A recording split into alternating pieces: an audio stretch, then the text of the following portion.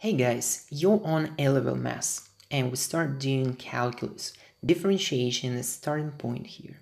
Gradients of curves is the open topic that allows you to feel how to sort of transition between like the topics that you remember from GCSE or probably from starting A-level basics where you covered different types of functions and straight to actually derivatives and differentiation process. Okay, so make sure you remember all about GCSE straight lines, how to find gradients, how to find equation, how to find equation if you're given like 2 points that the line goes through. If not, just watch the video course for GCSE. Here is description.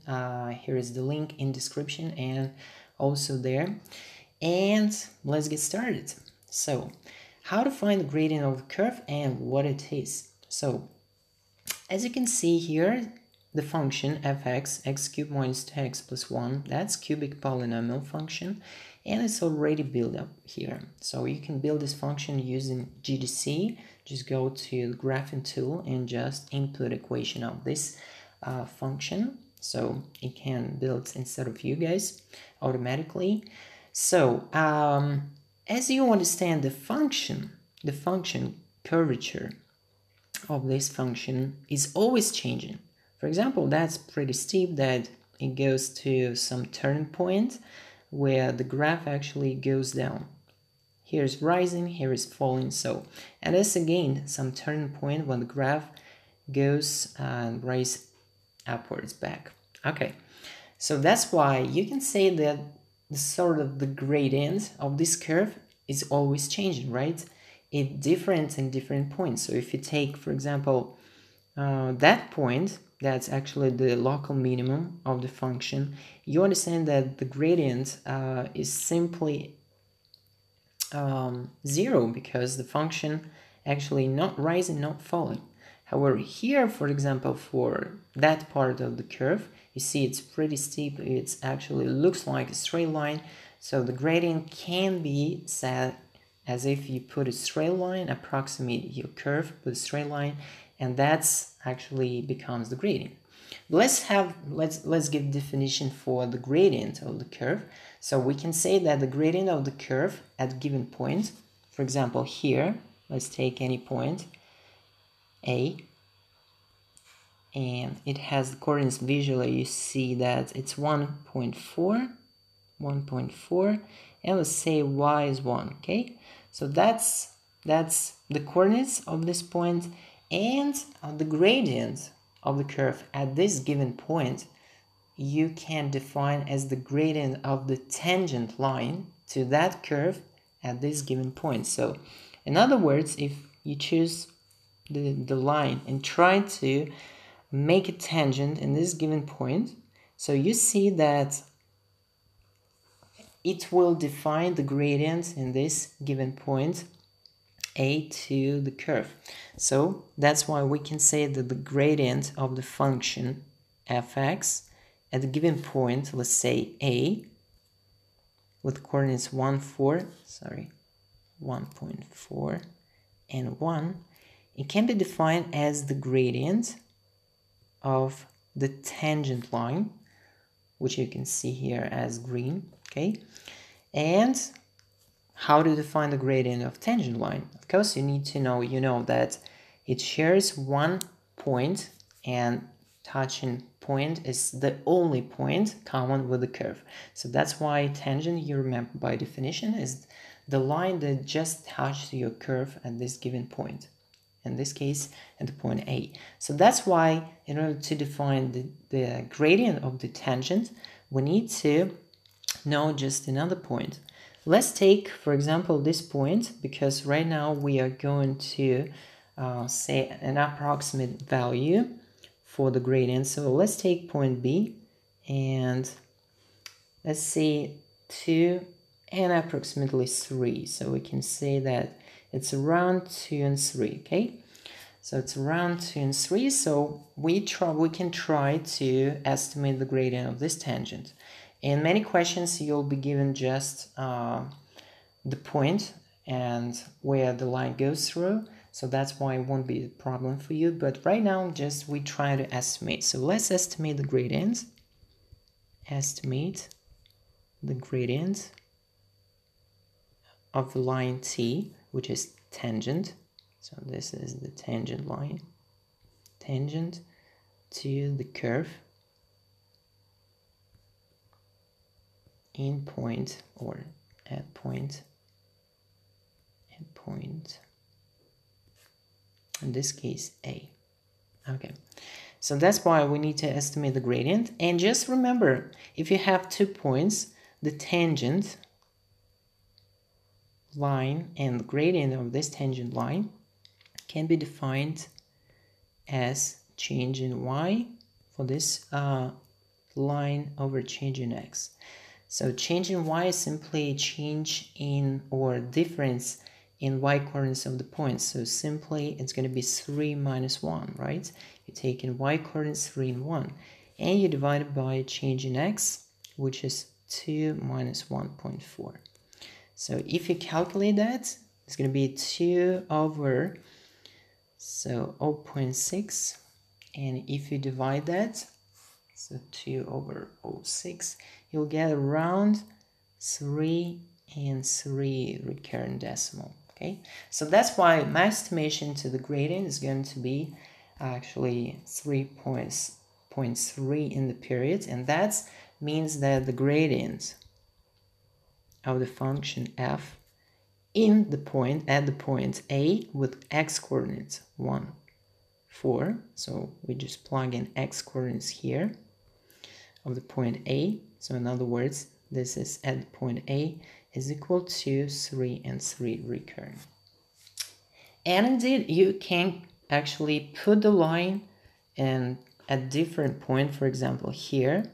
And if you put the line here, you understand that gradient is simply 0, as I said, at the maximum point, at the local maximum, the gradient is 0 because your line is actually horizontal straight line, so that's why there is no change in y for the line, as well no change in y for the function fx. So if you put, for example, tangent line right there, for example, at this point, that's going to be a tangent line, good example. Yes, it will go something like this. You know why it's intersect the graph? Remember, by definition, it should have one single point. However, due to the fact that curvature is changing here, okay, so that's concave down, and here is concave up. So that's why curvature is changing, and that means your line can cross the graph and outer part. But in this case, you obviously see that this is the common point, so that's why here it's sort of tangent, okay? It might cross the graph at another part, but because this is a specific point, it's called point of inflection, just going forward. But in this case, your line actually cross.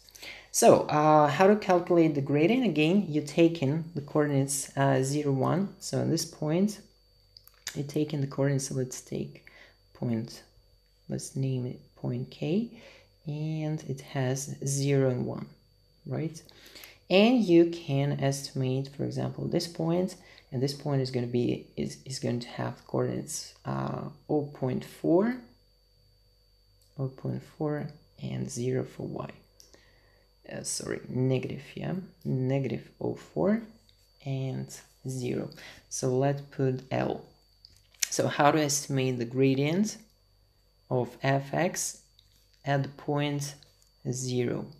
So you just simply need to use the gradient of that line. So let's calculate the gradient. Obviously it's negative, right? So you take in 1 minus 0 and over negative 0.4 minus 0, okay?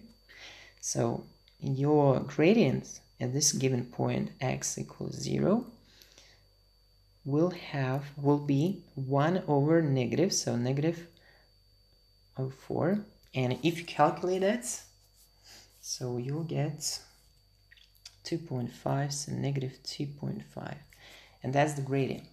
So for example, if you take the derivative, so just going forward a little bit, let's check that derivative at the x equals 0 is going to be somewhere around negative 2.4.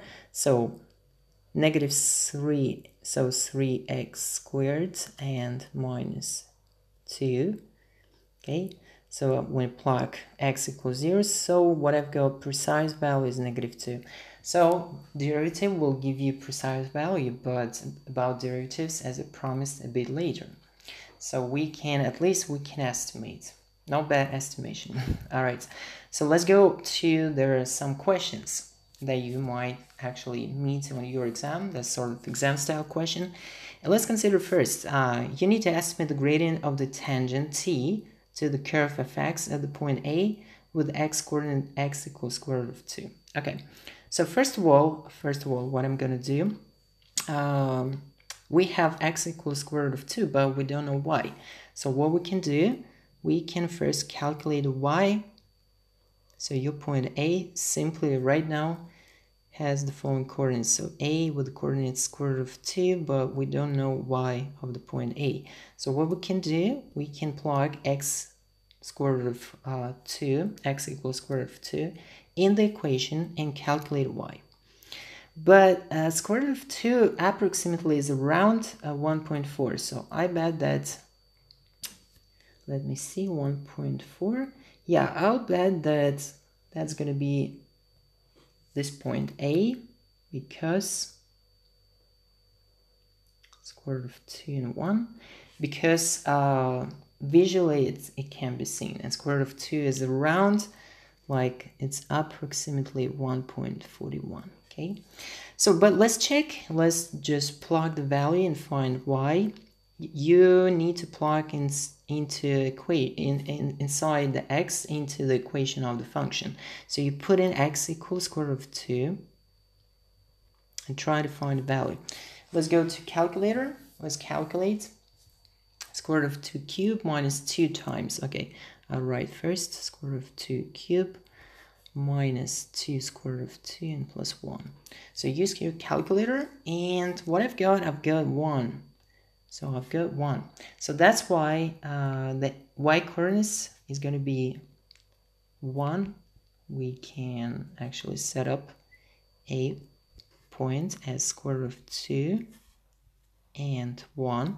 Okay, and right now what we're going to do, we need to estimate the gradient of the tangent at this given point. So that's why we're just going back and trying to put you know, the tangent at this point. So it will go something like this. So let's pretend that this is the tangent.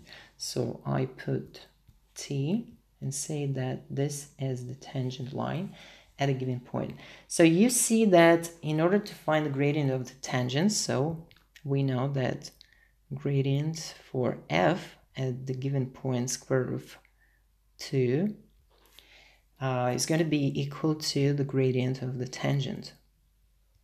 And gradient of the tangent, just simply we're taking another point, let it be point K, and let's set up the coordinates. I will bet that it's going to be 1.2 somewhere. So x is 1.2 and y is 0, right? So y coordinates is 0. So that's why gradient of that line is going to be 1 minus 0 over n square root of 2 minus 1.2.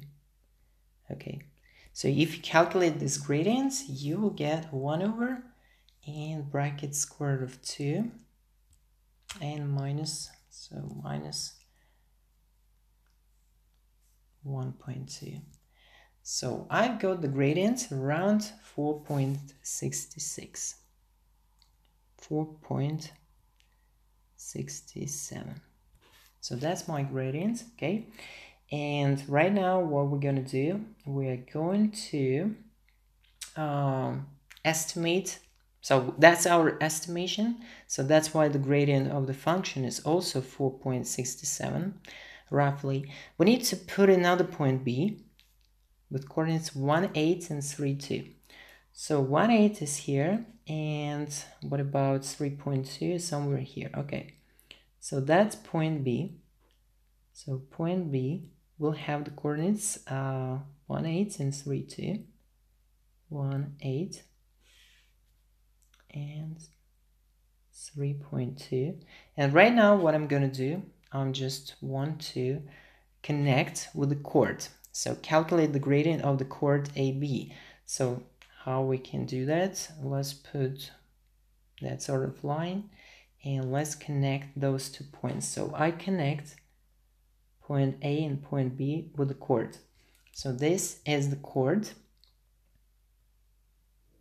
Okay, chord.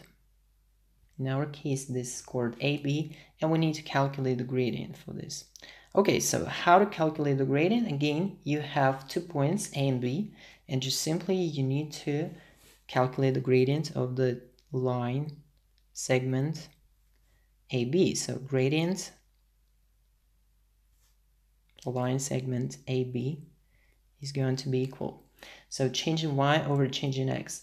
So you get 3.2 minus A is 1 and over 1.8 minus square root of 2. Okay, that's going to be the gradient. Sorry, minus square root of 2. Okay, now let's calculate. So 2.2 simply over brackets 1.8 and minus square root of 2. So that's how you can calculate the gradient. So what I've got 5, roughly 7. Okay, that's the gradient AB.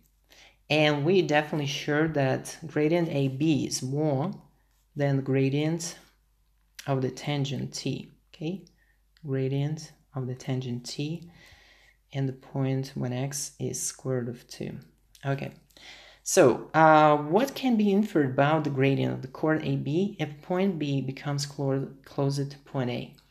Okay, so now I'll try to show you using maybe just bolder line, and let's pretend that we have the point A that the line exudes and point B. Okay, so if we try to make point B closer and closer and closer to the point A, you see that the gradient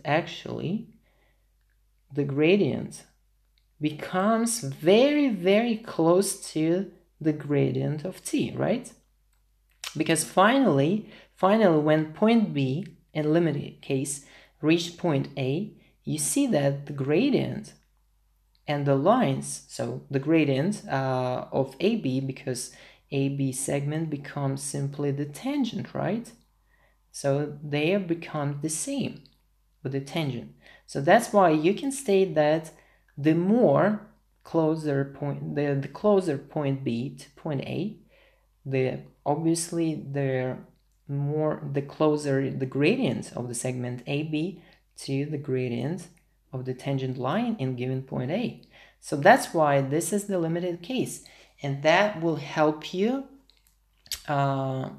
This really help you in your understanding, in your comprehension of actually derivatives, because right now we're actually very close to derivative definition, that actually derivative is simply changing y or changing x, or basically the gradient of the function in given point.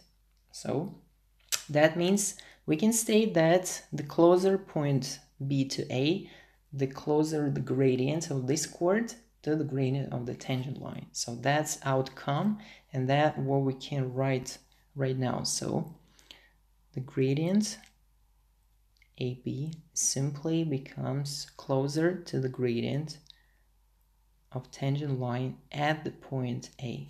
Okay, and you can try to calculate by taking any random point, so like changing the coordinates of B very, very close to A. For example, if you put this point B right there, for example, let's say, let it be your new coordinates.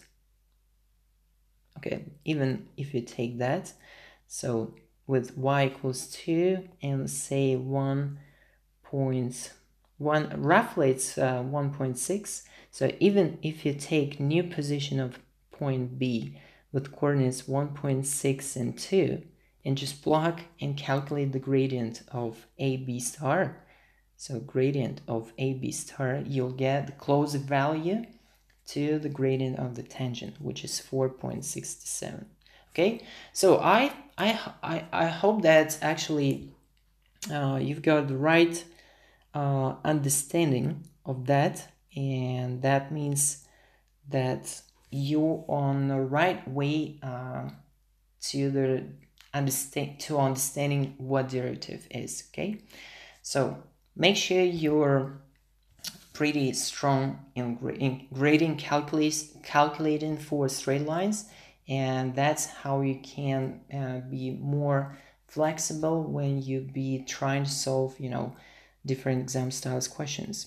Okay, so don't forget to watch other videos about A-level stuff, and don't forget to visit A-level Zillion's classes, and see you tomorrow.